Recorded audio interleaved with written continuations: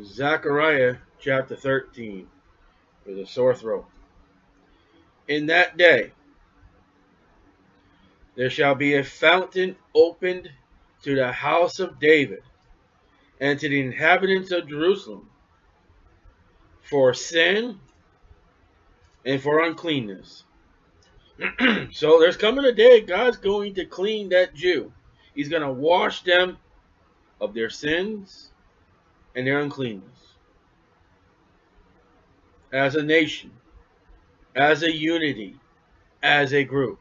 Today, an individual Jew can be saved. But as a corporate Jews, many will go to hell today.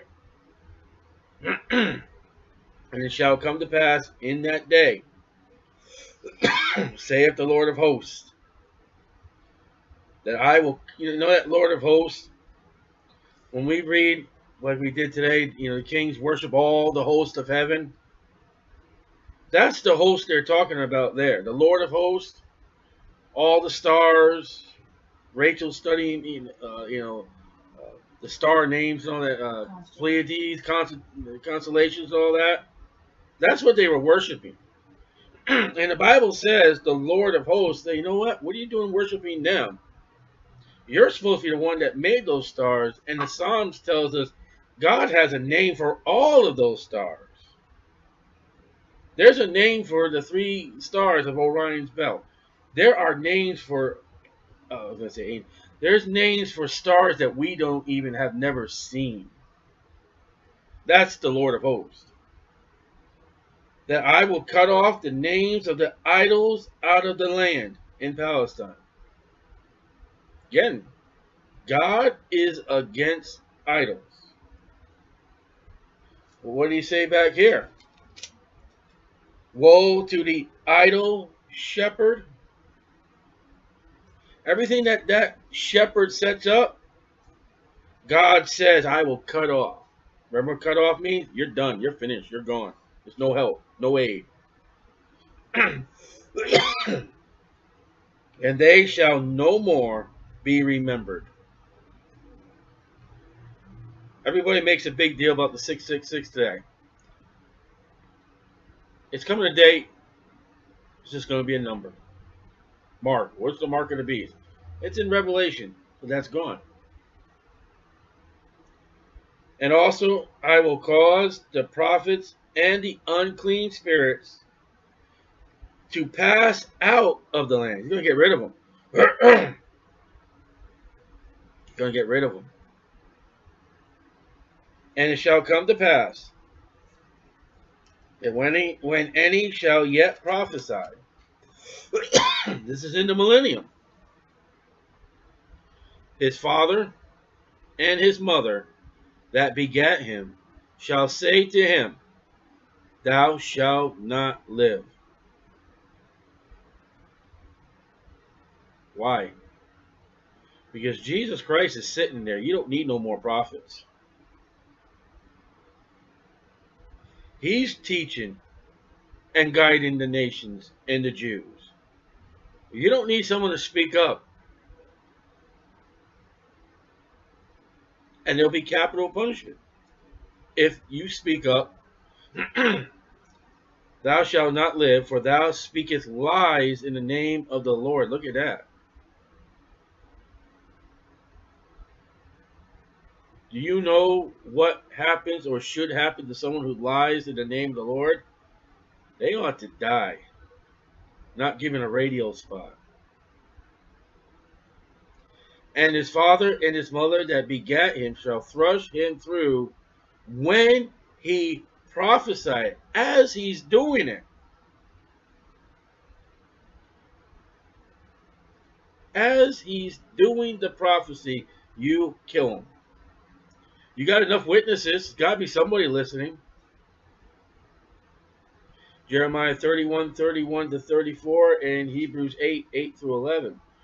And it shall come to pass in that day, hope my voice holds out, that the prophet shall be ashamed every one of his vision. Now, this is not going to be Zechariah, Isaiah, and them. There's no reason for them to be ashamed. By the millennium, all the prophecies that they've spoken have been fulfilled. Except for a new Jerusalem coming down, and new heavens and new earth. That's still yet. These would be false prophets, right? These are false prophets that come out among the tribulation. But in that day, the millennium, when he shall prophesy, neither shall they wear a rough garment to deceive. That would be the rough garment. That would be the sackcloth. Look at me. Look at me. I'm so humble. You see my collar? You recognize who I am. God's sick of that.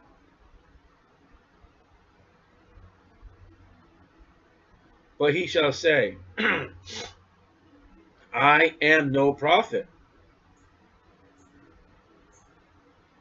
I am a husbandman. I'm a worker. I'm a laborer. I'm trying to get my voice back. For men taught me to keep cattle from my youth. So the prophets are going to be around. Abraham, Isaac, Jacob, 12 tribes, Isaiah, Zechariah, Malachi, Habakkuk, Peter, James, John, born-again Bible-believing Christians who obey what the Bible said. We will be around.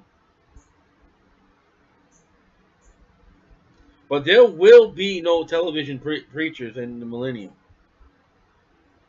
There will be none of this radio preaching, give God 1,000, he'll give you 200 billion. There won't be any of that. 88 Reasons Why, 1980. There's going to be none of that.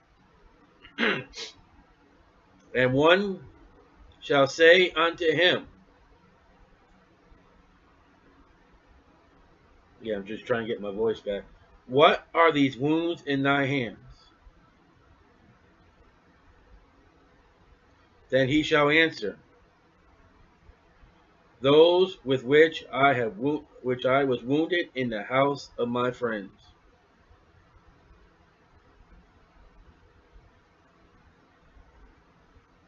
This is the millennium. And when you look at Jesus' hands, after the resurrection with Thomas, Jesus Christ is still marred with the scars of our sins.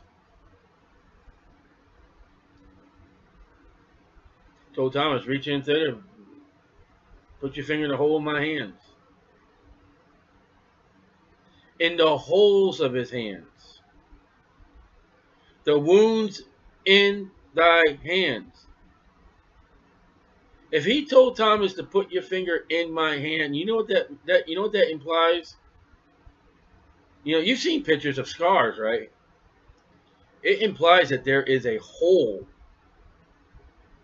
No scar tissue.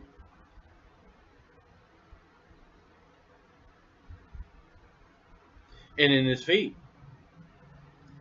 And he said to Thomas, in my side. Thrust in, I forget, it said his fist, whatever it was. The resurrected, glorified, holy body of Jesus has holes in it. Because of me. I get a new body. I get a body without defect, without marks, no pimples, no freckles, no wrinkles.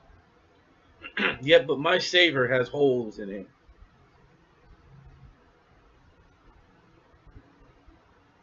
Those with which I was wounded in the house of my friend. What has that got to say about Jesus? Where did he get these wounds? On Calvary. What did he say about everyone that was around him that day? They were his friends.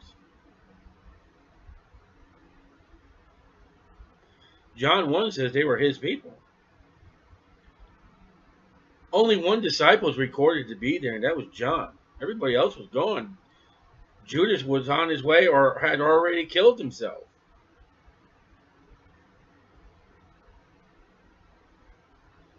Awake, O sword. against my shepherd,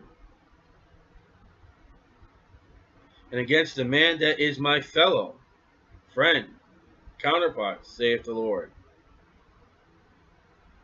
Awake, O sword, against my shepherd.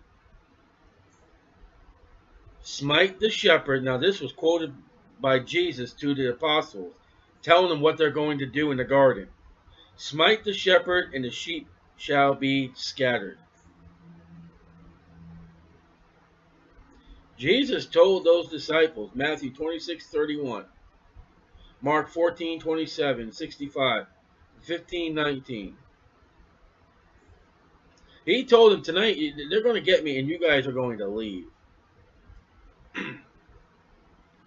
Notice here the garden came first. I mean, maybe the garden came second, after the wombs. Yet verse 6 is in the millennium, is at the second advent. Verse 7 is when he's in the garden and he hasn't gone to Calvary yet. You see why the Bible says, study to show thyself approved unto God, a workman that needs not to be ashamed, rightly dividing the word of truth?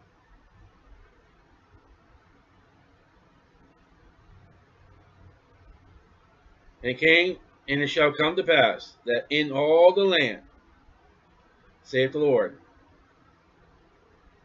2 parts therein shall be cut off and die, but the third shall be left therein.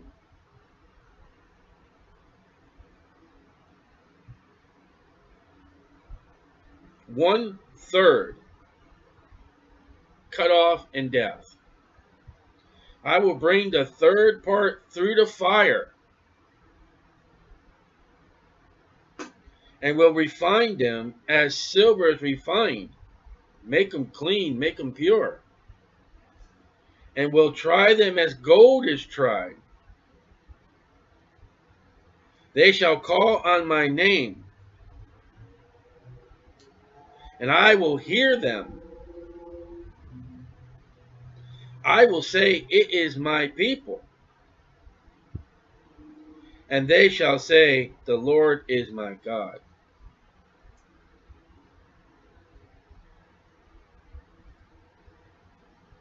That's not too pleasant to go through fire, is it?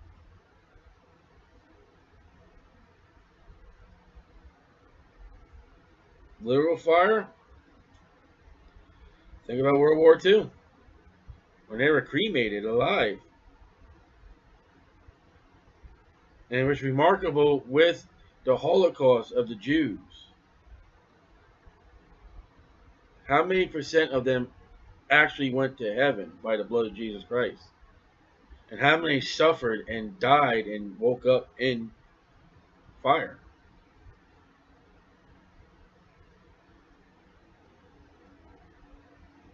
God is righteous. God is holy. But he's not giving up on them.